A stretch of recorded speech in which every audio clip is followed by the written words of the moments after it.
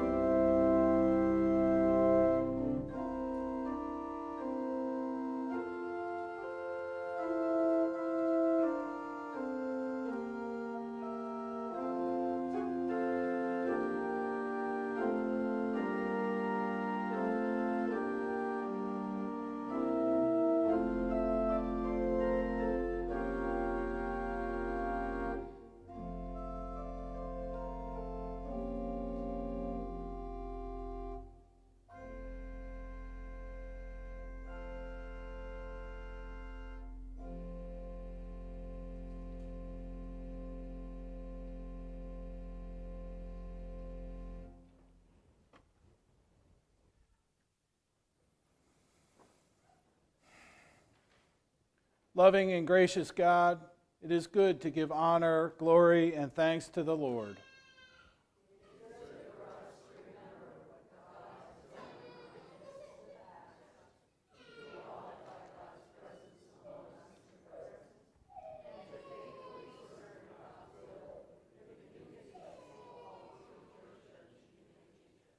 In Hebrews 12, we hear, "Therefore, since we are surrounded by such a great cloud of witnesses, let us throw off everything that hinders and the sin that so easily entangles, and let us run with perseverance the race marked out for us, fixing our eyes on Jesus, the pioneer and perfecter of faith."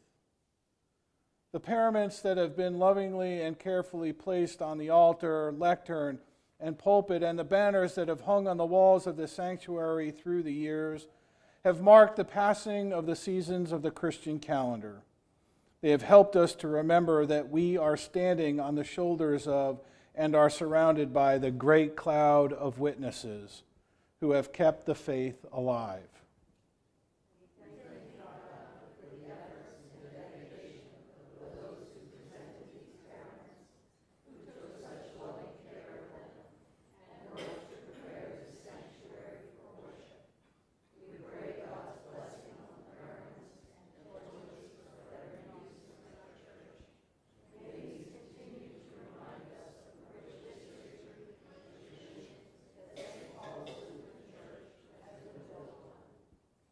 Today, another set of paraments and torches are presented to be added, consecrated, and commissioned into service in St. Paul's Lutheran Church as a gift given to the glory of God in the memory of Jean Smith. We accept these paraments and torches as a sacred trust and will use them with reverence and respect. In the name of the Father, and of the Son, and of the Holy Spirit, we consecrate these paraments and torches to the glory of God. And now let us pray. Loving and gracious God, grant us your blessing as we consecrate this gift of paraments and torches to your glory, that they may be an enduring witness before all of your people, and that our lives may be consecrated to your service. Send your blessing on these torches and these paraments which are set apart today, that may they be to us a sign of Christ, light of the world, the light no darkness can overcome. Send your blessing on these paraments which we set apart today. May they adorn this house, show us the beauty of holiness, and so proclaim the glory of your majesty. We pray this in the name of our risen Lord and Savior, Jesus Christ. And again, another thanks to the Smith family for the gift that they have given. Now stand as you're able. In the name of the Father, and of the Son, and of the Holy Spirit. Amen. God of all mercy and consolation, come to the help of your people, turning us from our sin to live for you alone. Give us the power of your Holy Spirit, that we may confess our sin, receive your forgiveness, and grow into the fullness of Jesus Christ, our Savior and Lord. Amen. Let us confess our sin in the presence of God and one another.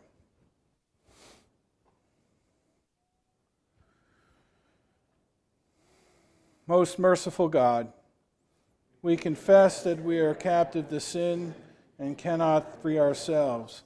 We have sinned against you in thought, word, and deed, by what we have done and by what we have left undone. We have not loved you with our whole heart. We have not loved our neighbors as ourselves. For the sake of your Son, Jesus Christ, have mercy on us. Renew us and lead us, so that we may delight in your will and walk in your ways, to the glory of your holy name. Amen. In the mercy of Almighty God, Jesus Christ was given to die for us, and for his sake God forgives us all our sins. As a called and ordained minister of the Church of Christ, and by his authority, I therefore declare to you the entire forgiveness of all your sins, in the name of the Father, and of the Son, and of the Holy Spirit. The peace of Christ be with you all. Please share a sign of peace with your neighbor.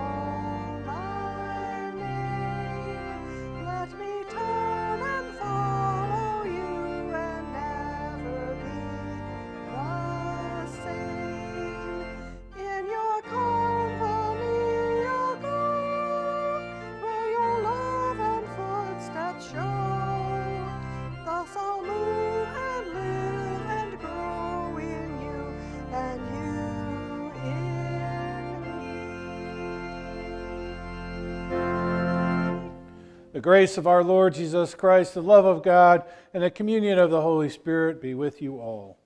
And also with you. Please let us pray to the Lord. Lord, have mercy.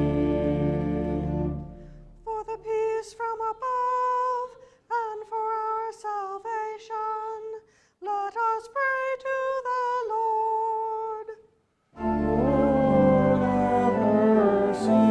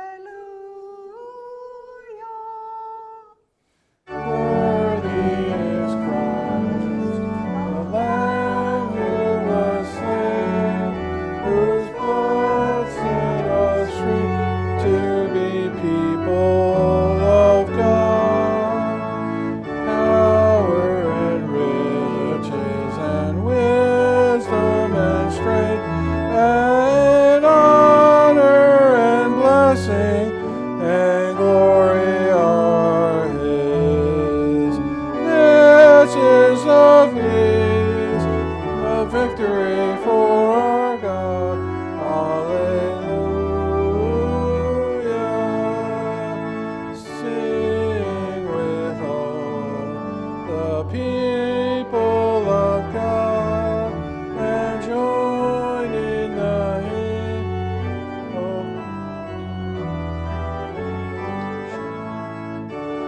sing and honor, glory and might be to God and the Lamb forever.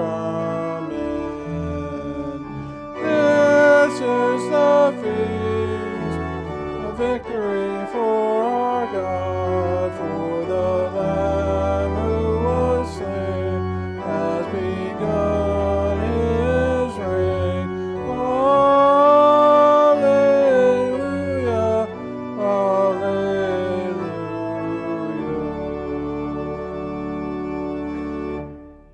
Sovereign God, ruler of all hearts, you call us to obey you, and you favor us with true freedom. Keep us faithful to the ways of your Son, that leaving behind all that hinders us, we may steadfastly follow your paths. Through Jesus Christ, our Savior and Lord. Amen. And please be seated.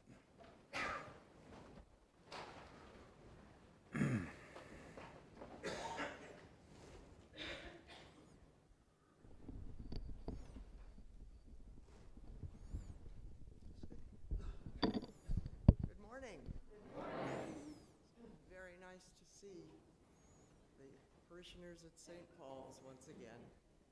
We'll sing some familiar songs. Those of you who know me know I like you to sing with me.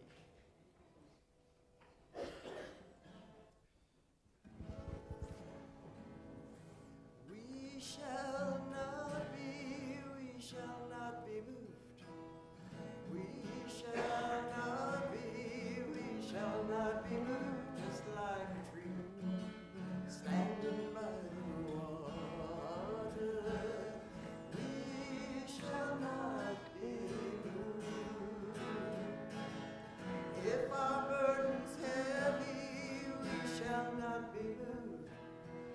If our burden's heavy, we shall not be moved, just like a tree standing by the water. We shall not be moved. If our friends forsake us, we shall not be moved. If our friends forsake us, we shall not be moved, just like a tree standing by the water. We shall not be moved. We shall not be moved. We shall not be moved. We shall not be moved, like a tree standing by the water. We shall not be moved. You all know this one. Now Michael, row your boat ashore. Hallelujah. Michael, row your boat ashore. Hallelujah. Sister, help to trim the sails. Hallelujah. Sister, help to trim the sails. Hallelujah. The river's deep and the river is wide. Hallelujah. Milk and honey on the other side. Hallelujah. River Jordan is chilly and cold. Hallelujah. Chills your body but not your soul. Hallelujah. Michael, row your boat ashore. Hallelujah. Michael, row your boat ashore. Hallelujah.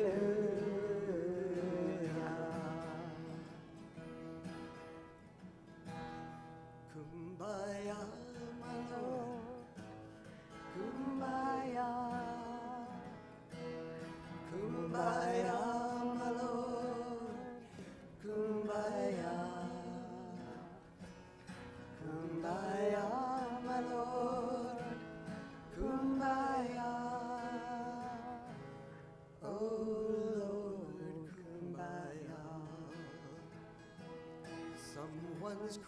crying, Lord. Kumbaya. Someone's crying, Lord. Kumbaya. Someone's crying, Lord. Kumbaya. Oh Lord, kumbaya. Now someone's praying, Lord. Kumbaya.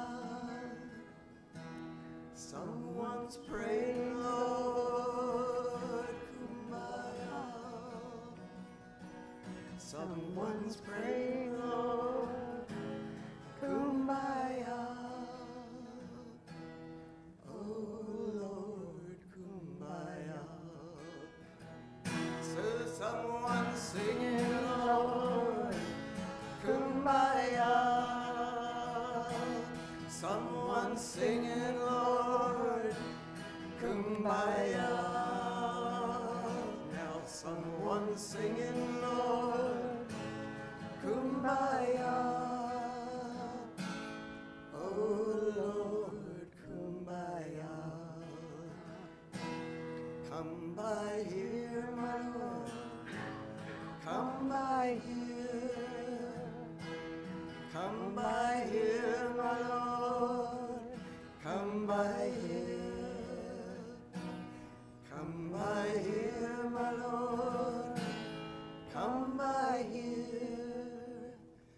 Oh Lord, come by here.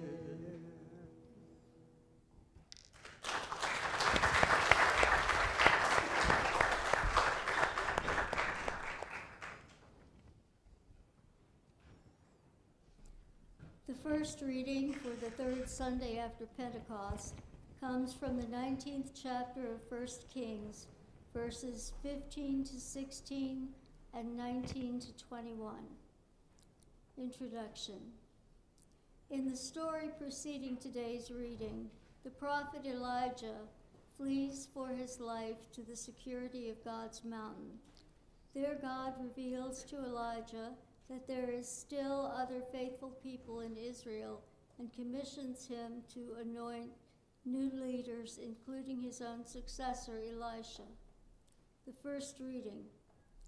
Then the Lord said to Elijah, "Go, return on your way to the wilderness of Damascus. When you arrive, you shall anoint Hazael as king of Aram. You shall anoint Jehu, son of Nimshi, as king over Israel. You shall anoint Elisha, son of Shaphat of Abel Meholah, as prophet in your place." So he set out from there, found the son of Shaphat, who was plowing. There were 12 yoke of oxen ahead of him, and he was with the 12th. Elijah passed by him and threw his mantle over him. He left the oxen, ran after Elijah, and said, "Let me kiss my father and my mother, and then I will follow you." Then Elijah said to him, "Go back again, for what have I done to you?" He returned from following him, took the yoke of oxen, and slaughtered them. Using the equipment from the oxen, he boiled their flesh and gave it to the people, and they ate. Then he set out and followed Elijah and became his servant. Here ends the first reading, the word of the Lord. Thanks be to God. Today's psalm is Psalm 16, read responsively by the half verse. Protect me, O God, for I take refuge in you. I have said to the Lord, you are my Lord, my good above all. All my delight is in the godly that are in the land. Among those who are noble among the people. But those who run after other gods Shall have their troubles multiplied. I will not pour out drink offerings to such gods. Never take their names upon my lips. O Lord, you are my portion and my cup. It is you who uphold my heart. My boundaries enclose a pleasant land. Indeed, I have rich inheritance. I will bless the Lord who gives me counsel. My heart teaches me night after night. I have set the Lord always before me.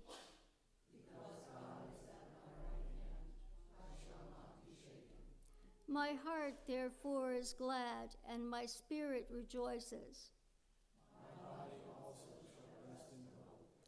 For you will not abandon me to the grave. You will show me the path of life.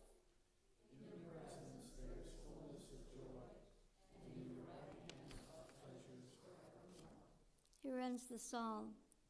The second reading for today comes from the 5th chapter of Galatians, verses 1 and 13 to 25. Introduction. For Paul, the freedom Christ gives is not permission to do whatever we want. It is an invitation to be what we could not be otherwise. The power and guidance of Christ's Holy Spirit produce a different kind of life, one marked by the fruit of this Holy Spirit. The second reading. For freedom, Christ has set us free. Stand firm, therefore, and do not submit again to the yoke of slavery. For you are called to freedom, brothers and sisters.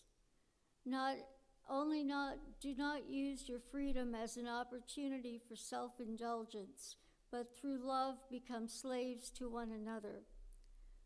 For the whole law is summed up in a single commandment: you shall love your neighbor as yourself. If, however, you bite and devour one another, take care that you are not consumed by one another. Live by the Spirit, I say, and do not gratify the desires of the flesh. For what the flesh desires is opposed to the Spirit, and what the Spirit desires is opposed to the flesh. For these are opposed to each other to prevent you from doing what you want. But if you are led by the Spirit, you are not subject to the law. Now the works of the flesh are obvious: fornication, impurity, licentiousness, idolatry, sorcery, enmity, strife, jealousy, anger, quarrels, dissensions, factions, envy, drunkenness, carousing, and things like these. I am warning you, as I have warned you before, those who do such things will not inherit the kingdom of God. By contrast, the fruit of the Spirit is love, joy, peace, patience, kindness, generosity, faithfulness, gentleness, and self-control. There is no law against such things. And those who belong to Christ Jesus have crucified the flesh with its passions and desires. If we live by the Spirit, let us also be guided by the Spirit. Here ends the second reading, the word of the Lord. Thanks be to God.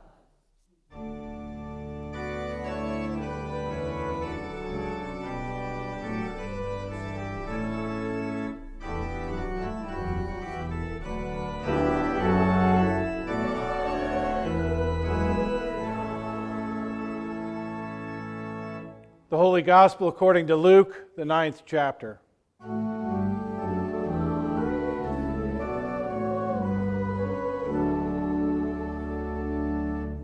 When the days drew near for Jesus to be taken up, he set his face to go to Jerusalem. And he sent messengers ahead of him. On their way, they entered a village of the Samaritans to make ready for him. But they did not receive him because his face was set towards Jerusalem. When his disciples, James and John, saw it, they said, "Lord, do you want us to command fire to come down from heaven and consume them?" But he turned and rebuked them.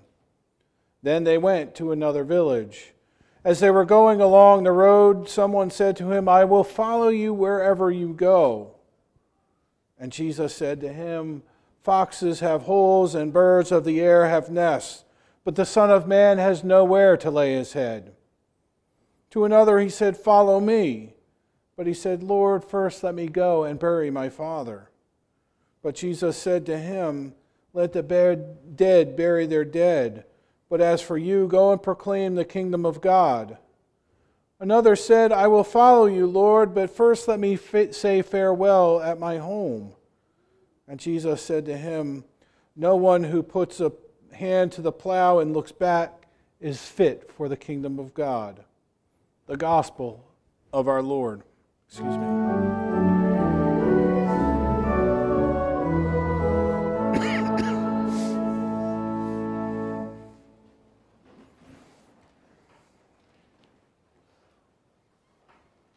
And grace be unto you and peace from God the Father Almighty and our Lord and Savior Jesus Christ. Amen. Lord, do you want us to command fire to come down from the sky and destroy them, just as Elijah did? How many times in your life have you been in a position where you wanted to rain down fire on someone because of a disagreement or a failure to come to a meeting of the minds? And there have certainly been those circumstances where I've wanted nothing else than for someone else to stumble or fall from some position contrary to what I believed was where they truly belonged. Be careful of that smile on your face, because there's no doubt in my mind that we have all had these same inclinations. Is it right or justified? Absolutely not. But we are fallen and must every day turn to Jesus to provide us with a graceful path. We, like James and John, often feel that righteous indignation because there's no way we could ever be wrong, and we just want what is right in our own mind. Yet, as James and John, we forget who we are following and the example Jesus is consistently laying before us. Dust off your cloak and move on. There's nothing to see here. Now, much like the tack Jesus takes with the Gerasene community, he does not confront or push his agenda on those who are not yet ready to put their faces towards Jerusalem or the cross. That community was fearful because of the power exhibited at Jesus, and in similar fashion, the Samaritan community doesn't want anything to do with someone who is already focused on his mission. Jesus is still preparing the disciples for what they must do when he leaves them, and he reinforces for them that the path to God does not come by returning hate for hate. We do not have to resort to violence out of fear, and we do not need to control those around us to flourish. Power and might do not need to be our every answer, but a sense of courage, compassion, and trust are what rules the day. And I recall being on the front lines of some very heated and violent demonstrations during my past career, and sometimes just stepping back from the face-to-face engagements was all it took to take the fire away from the moment and let cooler heads prevail. On one such occasion, there was mistrust on the part of the demonstrators, for they felt their voice was not being heard.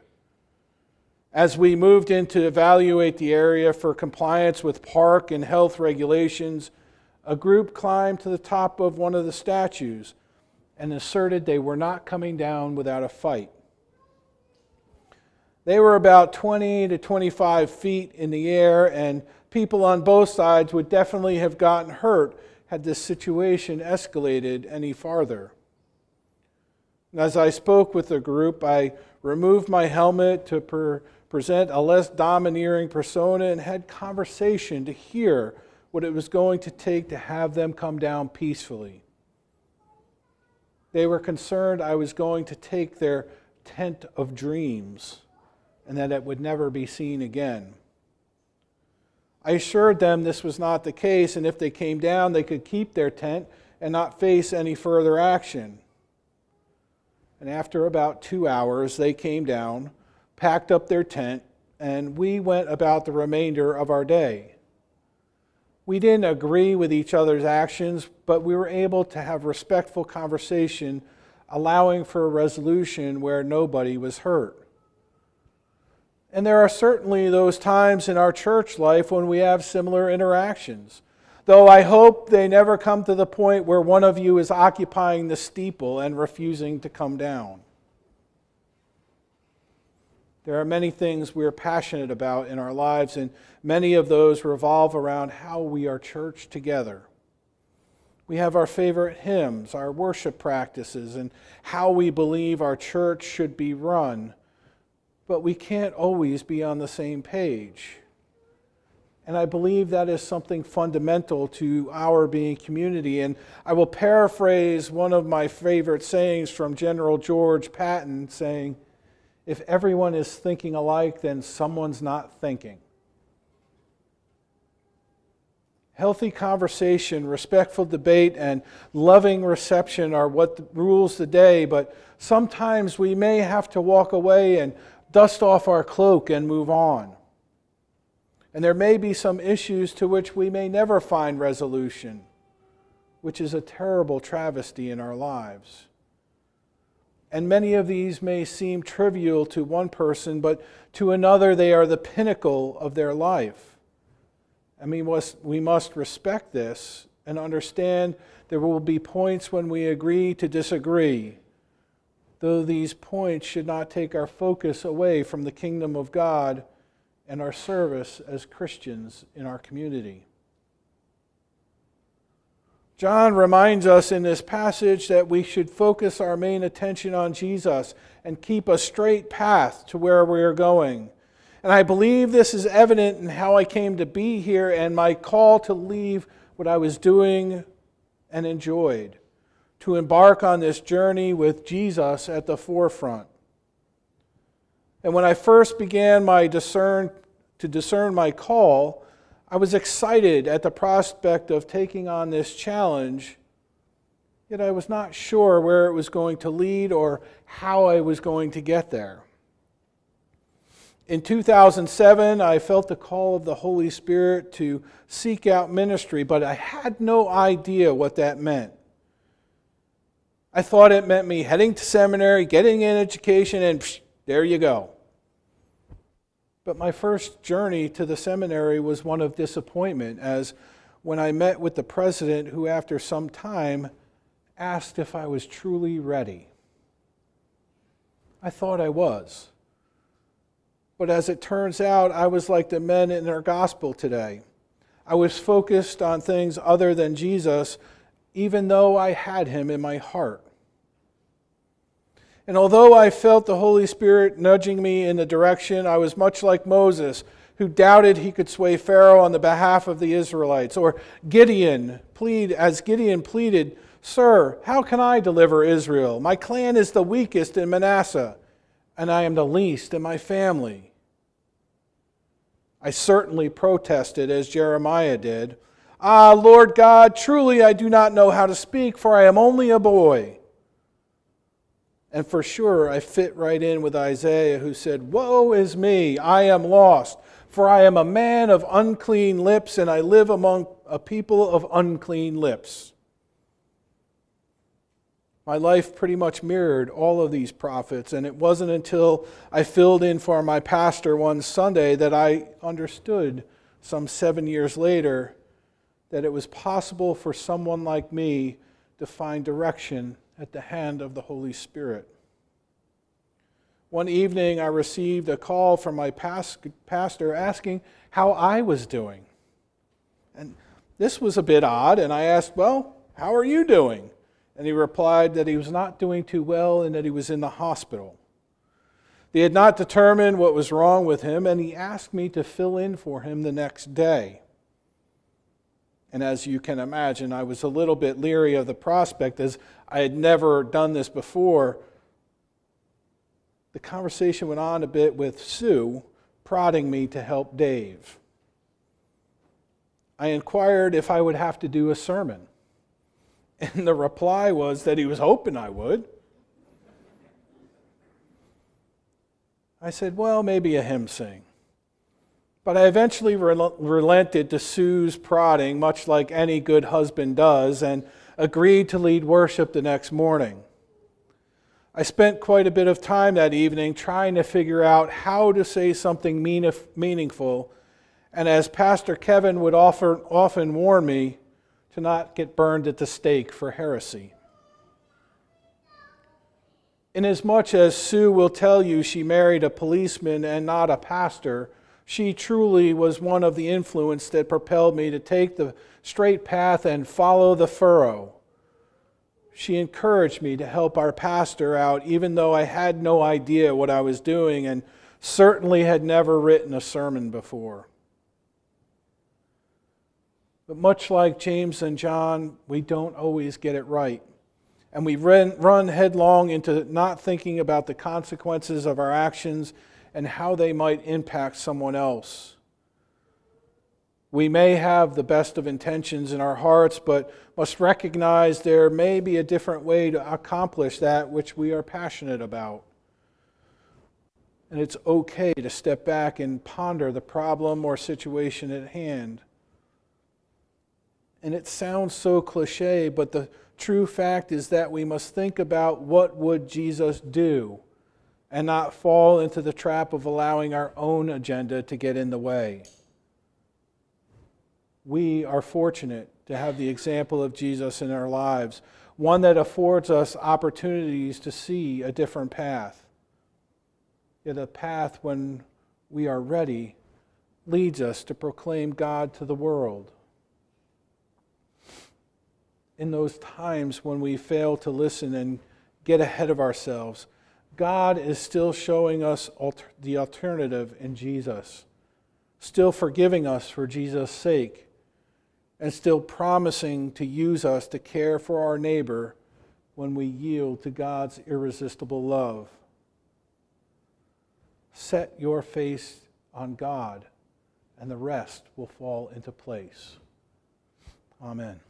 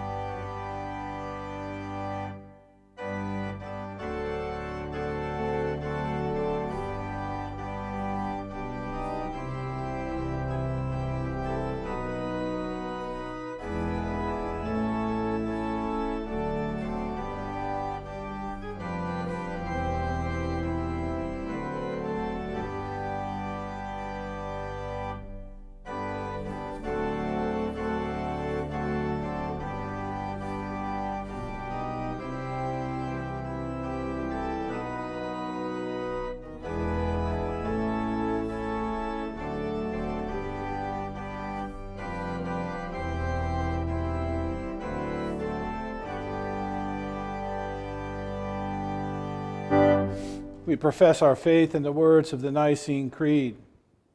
We believe in one God, the Father, the Almighty, maker of heaven and earth, of all that is seen and unseen. We believe in one Lord Jesus Christ, the only Son of God, eternally begotten of the Father, God from God, light from light, true God from true God, begotten, not made, of one being with the Father. Through him all things were made. For us and for our salvation he came down from heaven, was incarnate of the Holy Spirit and the Virgin Mary, and became truly human. For our sake he was crucified under Pontius Pilate. He suffered death and was buried. On the third day he rose again, in accordance with the Scriptures. He ascended into heaven and is seated at the right hand of the Father. He will come again to judge the living and the dead, and his kingdom will have no end. We believe in the Holy Spirit, the Lord, the giver of life, who proceeds from the Father and the Son, who with the Father and the Son is worshipped and glorified, who has spoken through the prophets. We believe in one holy Catholic and Apostolic Church. We acknowledge one baptism for the forgiveness of sin. We look for the resurrection of the dead and the life of the world to come. Amen.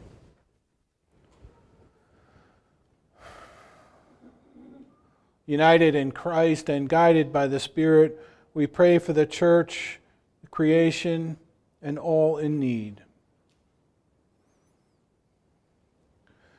God of faithfulness, we set the face of your church firmly on you. Rooted in your self-giving love, may the church find freedom in loving our neighbors. God, in your mercy, God of gentleness, strengthen the earth's ability to heal. Where there are dangerous storms, bring calm. Where there are destructive fires, bring rain. Protect homes, habitats, and livelihoods threatened by climate disasters. God, in your mercy, God of peace, guide all who govern, that they place the good of their citizens above self-promotion. Anoint leaders of nations with your spirit of neighborly love. Protect refugees and all who live under tyranny or conflict. God, in your mercy, God of kindness, reveal your healing presence to all who are sick or dying, especially Pastor Dave, Kelly, Merle, Maggie, Marie, Nancy, Skyanne, Tyrell, Emily, Vicky, Bruce, Bob W., Jacob, Bob, Brandon, Joy, Dave, those on our prayer list and those whom we name in our hearts or out loud. Uphold those who grieve. Support the needs of any who are unemployed, hungry, or have nowhere to lay their heads. God, in your mercy, God of love, attend to those struggling with addiction, depression, or uncontrolled anger. Provide support systems and loving companions as they work toward health, that they may rest in hope and know the fullness of your joy in your presence. God, in your mercy, God of joy, we give thanks for all who have died and now celebrate the inheritance of life in you. Keep their examples of faithfulness always before us, that we trust your promises in life and in death. God, in your mercy, God of every time and place, in Jesus' name and filled with your Holy Spirit, we entrust these prayers spoken and those in our hearts into your holy keeping. Through your Son, our Lord. Amen.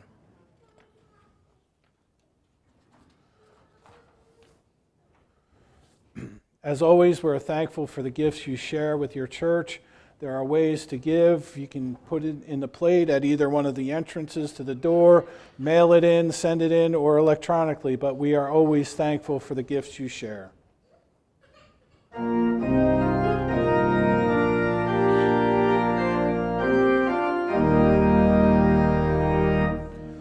The vineyards be fruitful, Lord, and fill to the brim our cup of blessing. Get harvest from the seeds of God, that we may be fed with the bread of life. Gather the hopes and dreams of all you.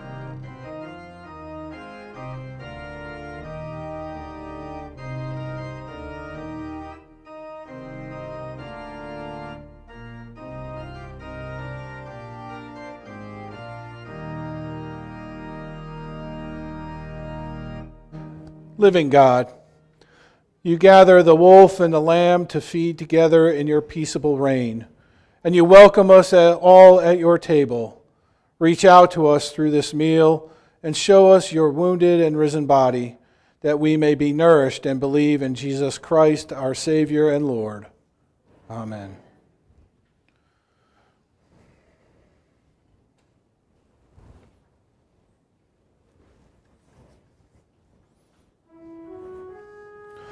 The Lord be with you.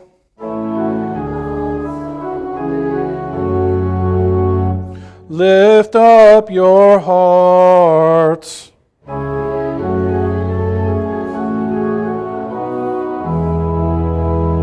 Let us give thanks to the Lord our God.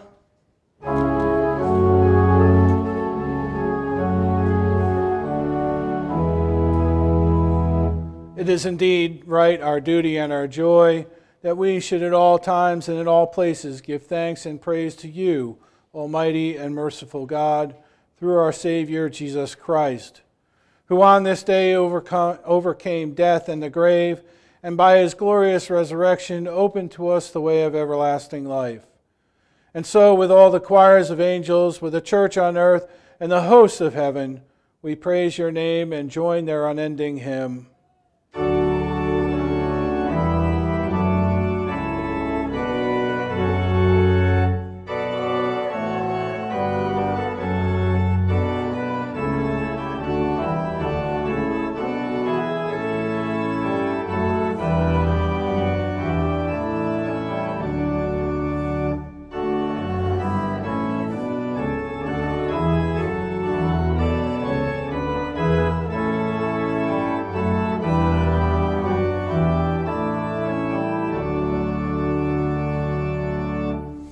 In the night in which he was betrayed, our Lord Jesus took bread, gave thanks, and broke it, and gave it to his disciples, saying, "Take and eat. This is my body given for you. Do this in remembrance of me." Again, after supper, he took the cup, gave thanks, and gave it for all to drink, saying, "This cup is the new covenant in my blood, shed for you and for all people for the forgiveness of sin. Do this in remembrance of me." For as often as we eat of this bread and drink from this cup, we proclaim the Lord's death until he comes. Christ has died. Christ has risen. Christ will come again. Amen. Gathered into one with the Holy Spirit, we pray as Jesus taught. Our Father, who art in heaven, hallowed be thy name. Thy kingdom come, thy will be done, on earth as it is in heaven. Give us this day our daily bread, and forgive us our trespasses, as we forgive those who trespass against us. And lead us not into temptation, but deliver us from evil. For thine is the kingdom, and the power, and the glory, forever and ever. Amen. The table is set, the meal is prepared. Come and eat.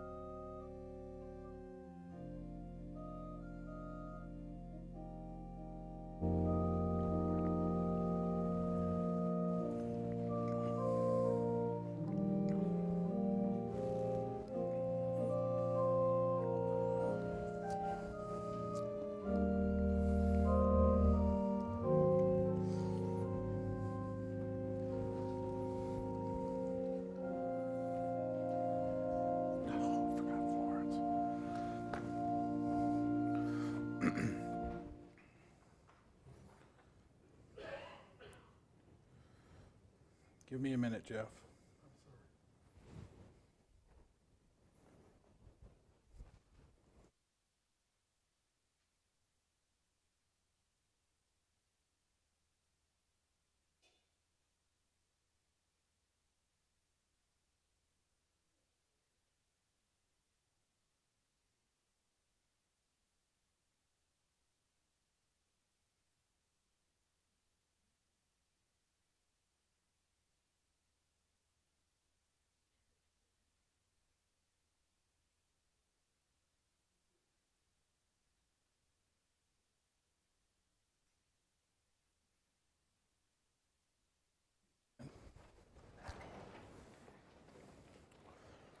May the body and blood of our Lord and Savior Jesus Christ strengthen you and keep you in his grace.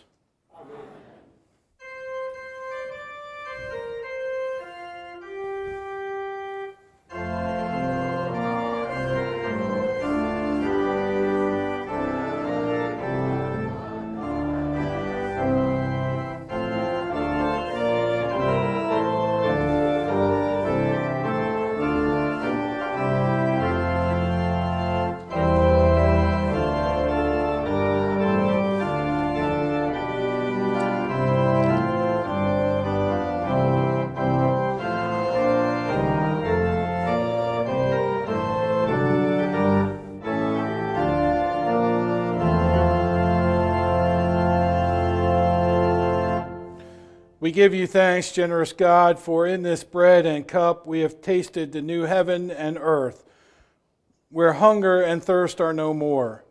Send us from this table as witnesses to the resurrection, that through our lives all may know life in Jesus' name.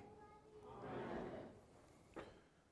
The God of peace, Father, Son, and Holy Spirit, bless you, comfort you, and show you the path of life this day and always.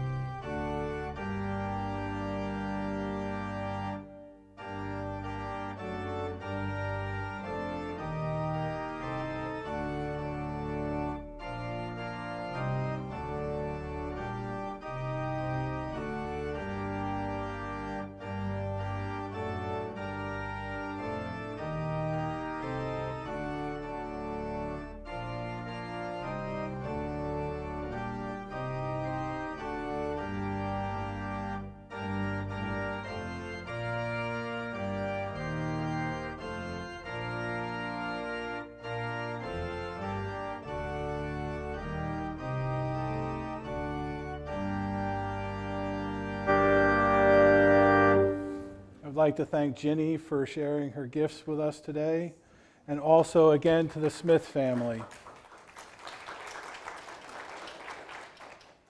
Go in peace. Love your neighbor.